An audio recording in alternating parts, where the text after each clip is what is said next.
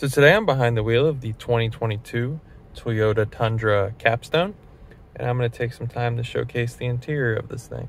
So starting as I normally do, from left to right.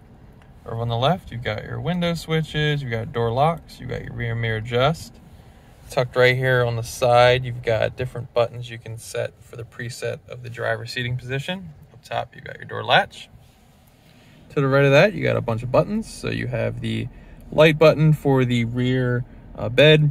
You've got the different buttons for the running boards to come in and out automatically, headlights, gas cap, heated steering wheel, dim level for the gauge cluster, for the plug in the backs, odometer reset, and collision sensors for the rear.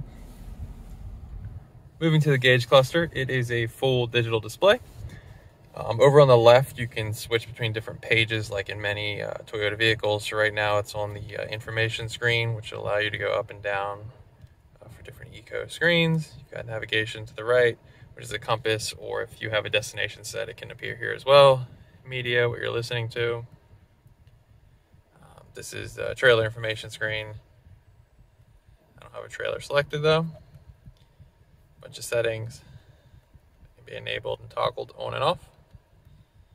Messages screen, and then back. In the center you have the tack, and then it can be different color schemes will be set for the different drive modes. So right now it's kind of normal. Comfort will have an animation showcasing what it's changing, so the shocks obviously and comfort is displayed up at the top. Eco obviously for the engine, and once that disappears, kind of more blue. See right here is where the drive mode also will display what you're in, and then going up to sport kind of livens up the color a little bit. So obviously it's mostly for the engine for sport. You got Sport S, and then Sport Plus toggles the engine and suspension for a more sporty setting.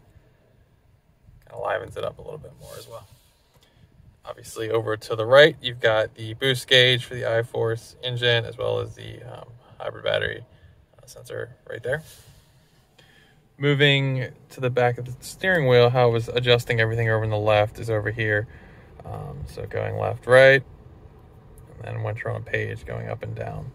You also have back button, call, talk, volume knob below that.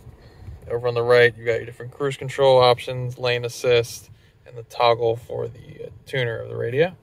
Give you a better look at the steering wheel. Behind the steering wheel is the engine start-stop button, as well as the trail brake down low. Then you have the nice, crisp, clear navigation display. So basically there are 5 quick select buttons over on the side. So you got navigation, you've got radio, phone, and then the vehicle settings. So this is where it'll kick you, but I'm currently in trip information. So you got current, history, and you got different settings that you can adjust. Vehicle customize, for example, custom drive mode, how I was adjusting the drive modes before.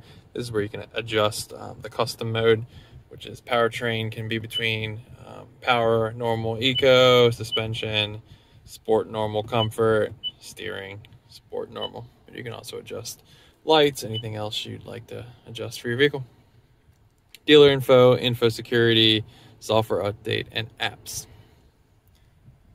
Below that, you've got a big knob for your volume control, and you can also power it off, and then all your HVAC controls. You've got heated and ventilated seats for both the driver and passenger, and over on the passenger side there is a USB plug.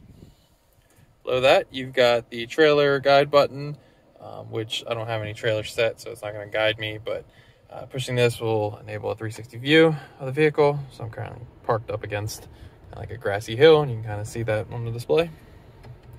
You got traction control off next to that, your hazard button. This is the manual button for the height adjustment, and then this is just the height adjustment up and down. You can kind of go between a high, normal setting and a low setting, and that will be displayed right there. So right now I'm in the lowest setting. If I push the manual button, you can see MAN dot appears, and the low would be blank, normal, or high when you push this button up and down.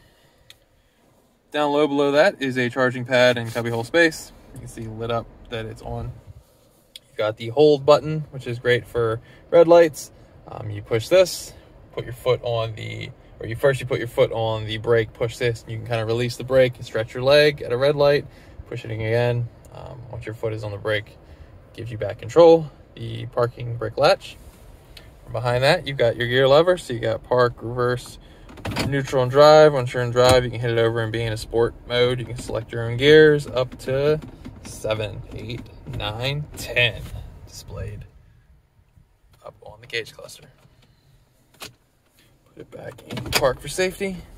To the right of that, you got cubby holes, which can be hidden or displayed and used. Behind the gear shifter, you have a tow haul button right here and the drive mode button, which this is the toggle. So this is where I was toggling everything, and toggling it will display up top. So, and it'll also display nice and crisp, clear what drive mode you're in. Then you have the 4-wheel drive selectors right now, obviously 2 high. For 4 high and 4 low, you can just push down and go into 4 high, but 4 low will need neutral. So if I were just to go push down and go into 4 low, the vehicle's gonna get real angry, start beeping at me. So going into 4 high, put it in neutral, and you can go in 4 low. The vehicle will not get angry at you. I'm gonna put it in 4 high because I do not need 4-wheel drive at the moment. So this is the armrest, which has a lot of functioning spots that you can use. So you got a little spot right here for something that's kind of not too deep. Then you can have a little spot, put your phone here if you're not charging it. Kind of opens up multiple sections. So you got USB, USB-C, you got different change ports, different height levels, pass-throughs for anything you might need. It's really functional center console. And you got 2 cup holders in the back right here. Moving to the passenger side, you got your glove box. Give you a look at the passenger door.